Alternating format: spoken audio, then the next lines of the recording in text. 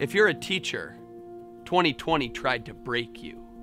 You had 1 week to convert everything you do to a distance learning classroom. You have one of the most complex jobs there is, hundreds of students, thousands of moving parts, and you had 1 week to figure out how you were still going to be a teacher in the midst of a crisis. How you were going to get your students to still think about school from home during a pandemic. Get them to open up a book outside of the classroom.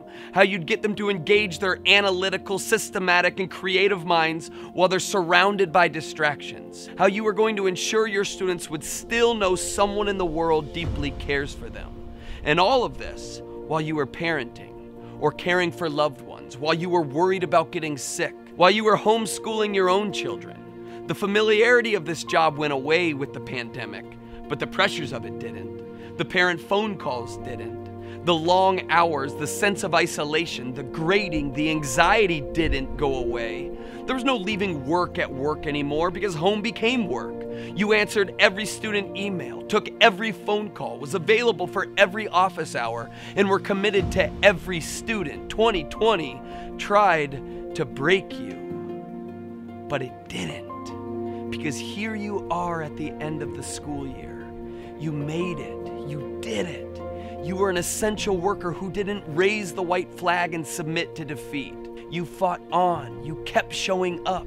It was difficult. Sometimes you didn't want to show up.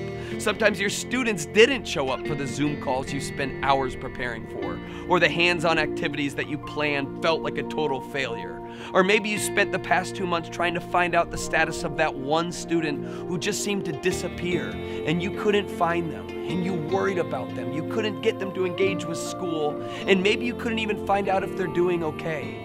And it broke your heart because you got into this profession for that one student, because you believe teachers can make a difference. And while society doesn't always believe that, you have seen student after student overcome impossible obstacles and change before your eyes.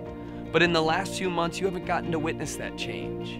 You've lacked the fuel that a student's transformation usually is for you. You're left to assume that your work is making a difference, but sometimes you question that because it's hard to tell through a computer screen in the midst of a pandemic. 2020 tried to break you, but it didn't.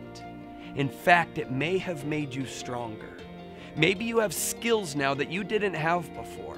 Perhaps this crisis has highlighted how important relationships are, and you're determined to commit to them more than ever when you get back to your students again. Maybe the last few months have revealed how strong you really are, how capable and adaptable and resilient and committed that you really are.